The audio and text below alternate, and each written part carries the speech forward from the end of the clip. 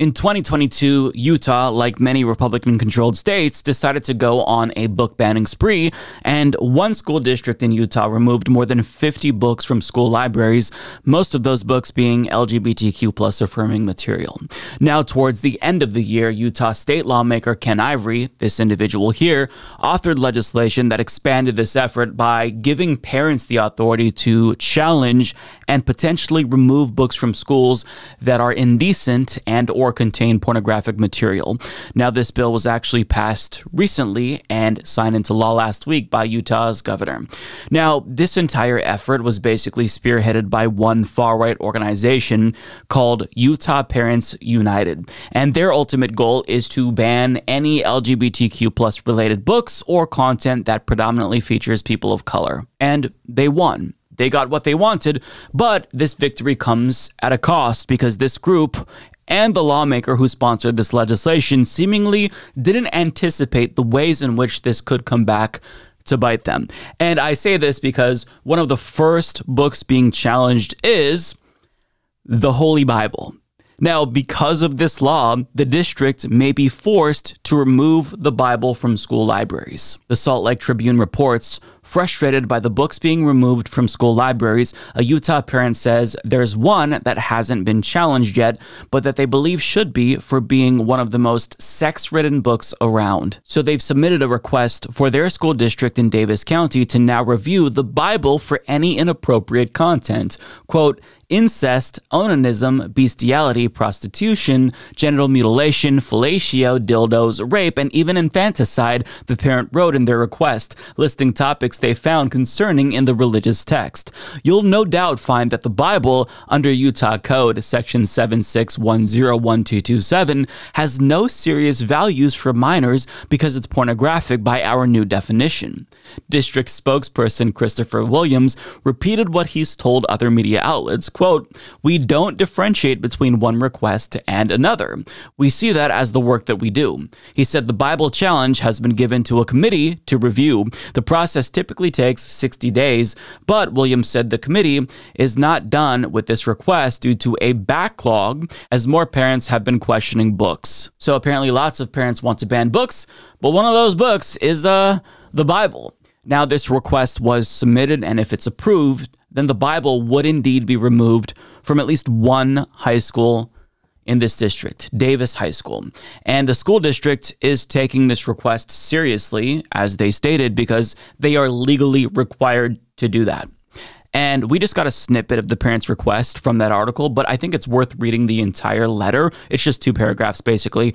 But it's so good to read because this is exactly what parents around the country need to do. This is a classic case of malicious compliance, and this parent here is onto something. So the parent writes, I thank the Utah legislature and Utah Parents United for making this bad faith process so much easier and way more efficient. Now we can all ban books, and you don't even need to read them or be accurate about it. Heck, you don't even need to see the book. Ceding our children's education, First Amendment rights, and library access to a white supremacist hate group like Utah Parents United seems like a wonderful idea for a school district literally under investigation for being racist. I noticed there's a gap though. Utah Parents United left off one of the most sex-ridden books around, the Bible. Incest, onanism, bestiality, prostitution, genital mutilation, fellatio, dildos, rape, and even infanticide. You'll no doubt find that the Bible, under Utah Code Section 76101227, has, quote, no serious values for minors because it's pornographic by our new definition. Get this porn out of our schools. If the books that have been banned so far are any indication for way lesser offenses, this should be a slam dunk. And that right there, my friends, is how it's done. And according to this law, well, the Bible shouldn't even be a question. They're looking into it currently, but there is, without a doubt, pornographic and indecent content in that book. So since the law makes no exceptions for holy books, unfortunately for them, the Bible is fair game, and it may very well be removed because of their law. Now, what's even more hilarious about this story is the response from the author of Utah's book ban, because when he gave parents the authority to propose book bans, he very clearly didn't foresee the Bible being one of the books that a parent would challenge. And as a result, he is, quote, very sad that one parent would abuse the process, and he even says that this parent who submitted this challenge to the Bible is wasting the district's time, because apparently all of the other book bans, that's not wasting the district's time, but a book that he doesn't want banned, well, that's a waste of time. So as LGBTQ Nation reports, Utah State Representative Ken Ivory, who sponsored HB 374, described the request as a political stunt that would drain school resources.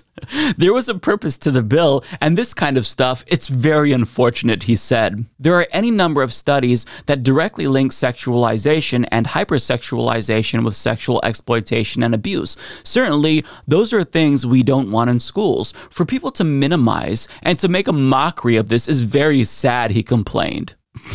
The audacity of him.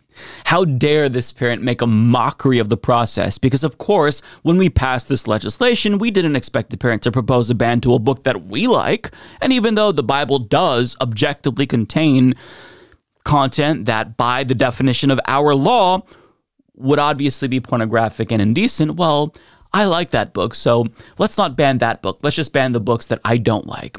Sorry, it doesn't work that way. Based on the law that you wrote, the Bible is fair game. He just didn't like that something that he prefers in schools is now being challenged. And what I love is that I'm assuming the same people who don't want the Bible banned, who support book bans, is going to be mad about this one as well. This book is called Sex. If you're scared of the truth, don't read this. And this book is being challenged because of the provocative title, but the book is actually about abstinence. But because the title is very obviously indecent or could be perceived to be indecent, well, this also could be removed from school shelves for violating Utah law. Sorry, evangelicals, that's another L for you. So I think that this is an obvious point to make, but I'm going to make this point anyway because it's really important.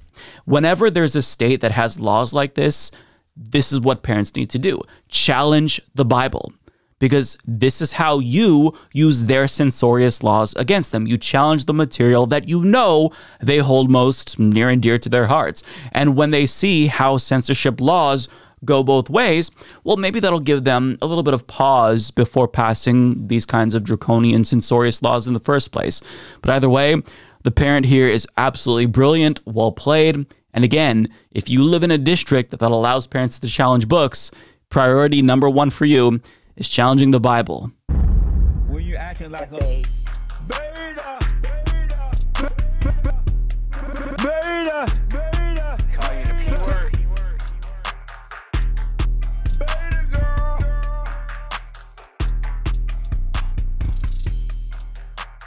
Alpha male, not a